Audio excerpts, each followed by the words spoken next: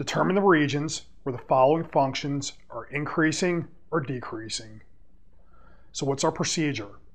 First, we're going to find the critical points. That's going to divide our region up into pieces. Then all I need to do is check our derivative at one point in each of those regions to determine increasing or decreasing. So if positive, increasing; if negative, decreasing. So our first function is going to be f of x equal to x cubed minus 15x squared plus 27x. So to start, I take the derivative. What do we get? We get 3x squared minus 30x plus 27. So we factor this. So a 3 comes out, and then what I'm left with is x minus 1 times x minus 9. So we're going to draw the real number line, and then we're going to mark off the points 1 and 9. 1 and 9 are going to be my critical points. In this case, since the derivative is equal to 0, they're going to represent horizontal tangent lines to the graph. Now, I need to check a point in each region. So what do? Well, on the far side of 1, I'm going to use 0. That's going to give me 27 for the derivative. That's positive, so I'm increasing on the left side of 1. Between 1 and 9, I'm going to use 2. I put that into my derivative. What comes out? I'm going to have 3 times minus 7, minus 21. That's negative, so I'm decreasing in that region. And then on the other side of 9, I can try 10. That's going to give me 3 times 9 times 1, which is 27, which is positive. So I'll be increasing on the region x bigger than 9.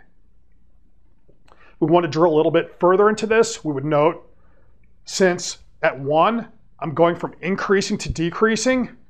So that looks like increasing to decreasing. That's going to be a local maximum. At our point x equal to 9, we'll note we're going from decreasing to increasing. That's going to be a local minimum. Next example.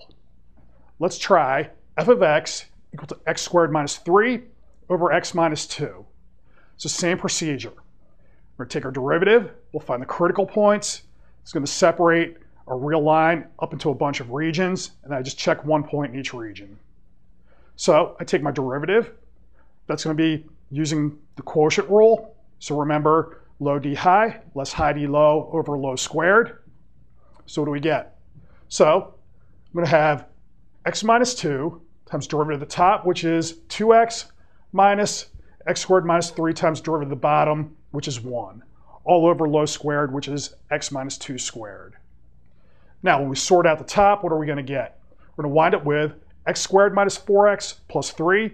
The top factors into x minus 1, x minus 3, and the bottom I have x minus 2 squared. So our critical points are going to be at x equal to 1, 2, and 3. Now note 2 isn't really a critical point because our function's not defined there anyway. Note at 2, we're dividing by 0, so that's really going to be a vertical asymptote. Okay, so we should get rid of that.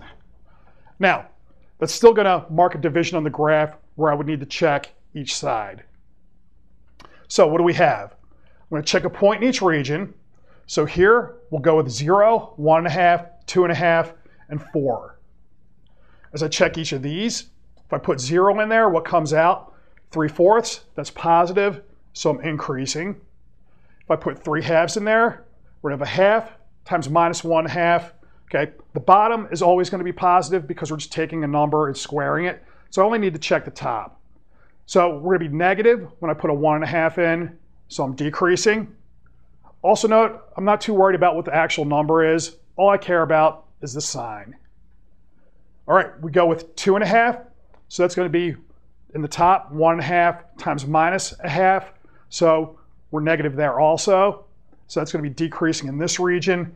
And then once I put a 4 in there, the top's just going to be 3 times 1, which is positive. So increasing on this region. If we wanted to go a little bit further, note at 1, we're going from increasing to decreasing. So that's a local maximum. At 2, vertical asymptote. At 3, we're going from decreasing to increasing, so that'll be a local minimum.